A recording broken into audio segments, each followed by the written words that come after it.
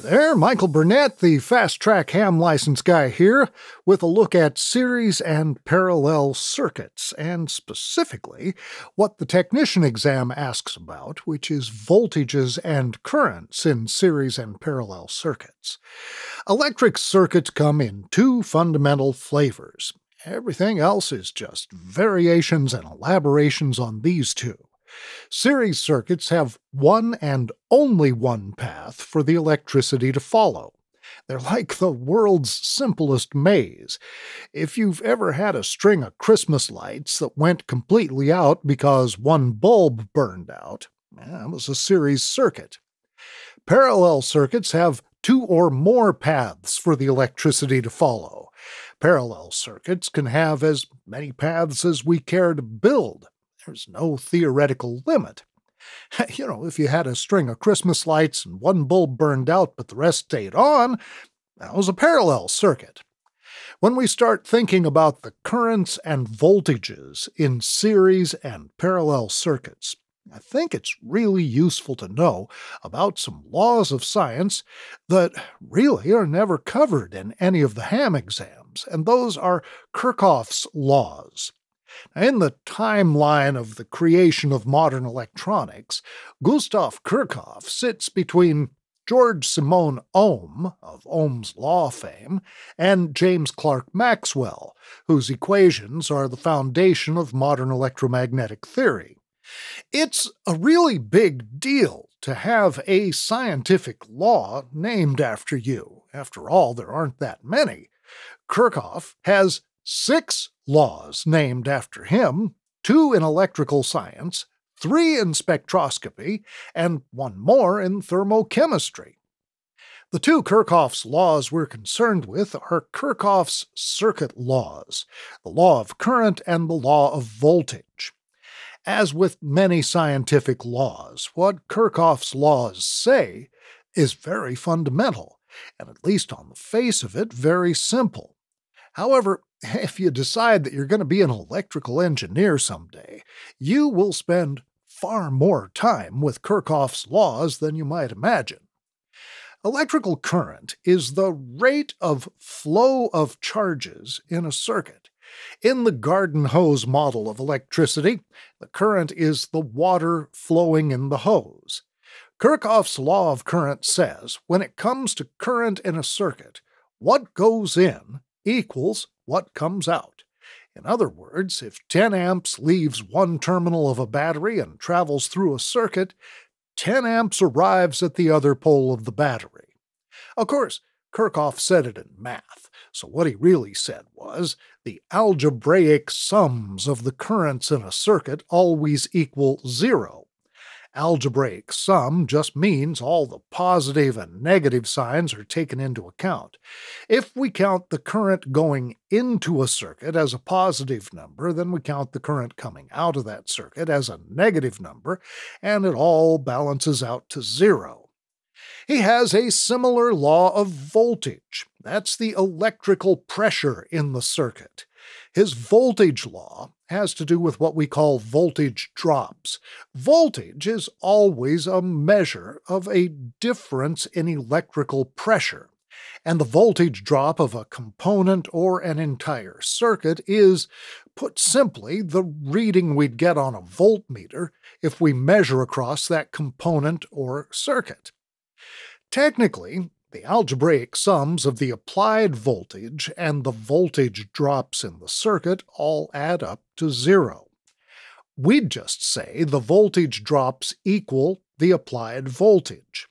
So the current that goes in equals the current that comes out, and the sum of the voltage drops equals the applied voltage. There are no exceptions.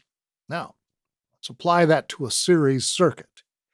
Here's a schematic diagram of a series circuit. Up on top here is the symbol for a battery.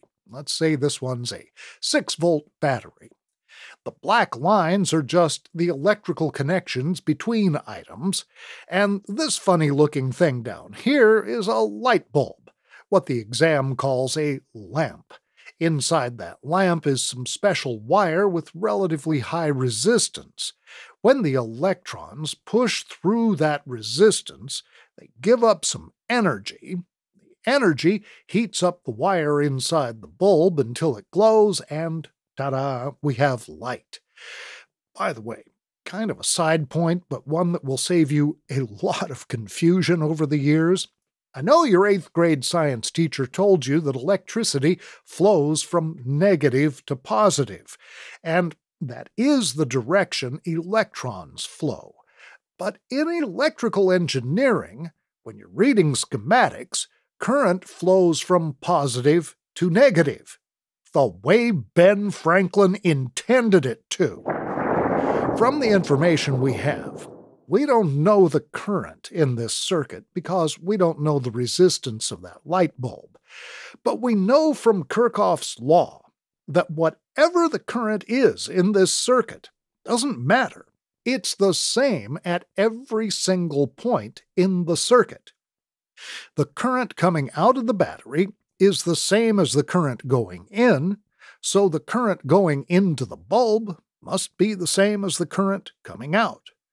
We also know the exact voltage drop of that lamp. Since it's the only thing in the circuit, and the applied voltage is 6 volts, the voltage drop across that lamp has to be 6 volts. It's the law. Just think what would happen if we measured the voltage right across the battery terminals. It'd read 6 volts, right? If we measure the voltage across the lamp, well, electrically speaking, that's exactly the same thing as measuring across the battery terminals, so it must be 6 volts. What if we put 2 identical lamps in series? Now, Kirchhoffs' law tells us the voltage drop across the circuit still has to be 6 volts. So now, each of those lamps has a voltage drop of 3 volts. Since there's now twice as much resistance in the circuit, the current will drop to half what it was with one bulb, but it will still be exactly the same at every part of the circuit. If one bulb had twice as much resistance as the other, the one with the double resistance would have a voltage drop of 4 volts, and the other would have a drop of 2 volts. The voltage drop would be divided between them proportionally, depending on the values of the components, but it would still total 6 volts, and each lamp would still have the same amount of current going through it. In a series circuit, the current is constant through the circuit. The voltage across each component may be different. Now let's look at a parallel circuit. Let's take those 2 bulbs, and we'll hook them up in parallel rather than in series. Remember, Kirchhoffs' law says the current going out of the battery must equal the current going into the battery. And now, we have 2 paths for the current to follow. If the bulbs are identical in resistance, half of the current will flow through the top bulb, and half will flow through the bottom. So now, not all the points in the circuit have the same current. How much current goes through each path will depend on the values of the components in that path. If the top bulb has twice as much resistance as the bottom bulb, then twice as much current will flow through the bottom bulb as through the top. Now, what about the voltage?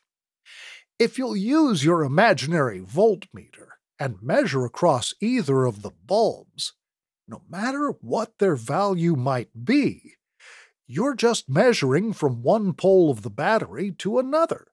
So there's still 6 volts across each light bulb. It doesn't matter if one is a 1 ohm resistance and the other is a 1,000,000 ohm resistance, there's still 6 volts across each one. In a parallel circuit, the voltage is the same across all legs of the circuit, while the current may be different in different parts of the circuit, depending on the values of the components. Now, just in case you wonder, if somebody gets cute and builds a circuit that is a series parallel circuit, like this one, then the series rules apply to the leg that's a series circuit, while the parallel rules apply to the whole circuit.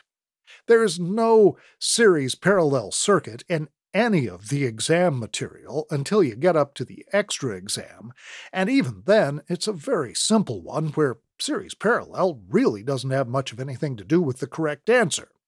Okay, to review the key points for the technician exam, in a series circuit, the current is constant through the circuit. The voltage across each component may be different. In a parallel circuit, the voltage is the same across all legs of the circuit, while the current will be different in different parts of the circuit depending on the values of the components. Okay, that's it for this one. Subscribe to the channel because we're always coming up with new stuff. Visit fasttrackham.com and our AF7KB Facebook page. Keep learning, and 7-3, AF7KB clear.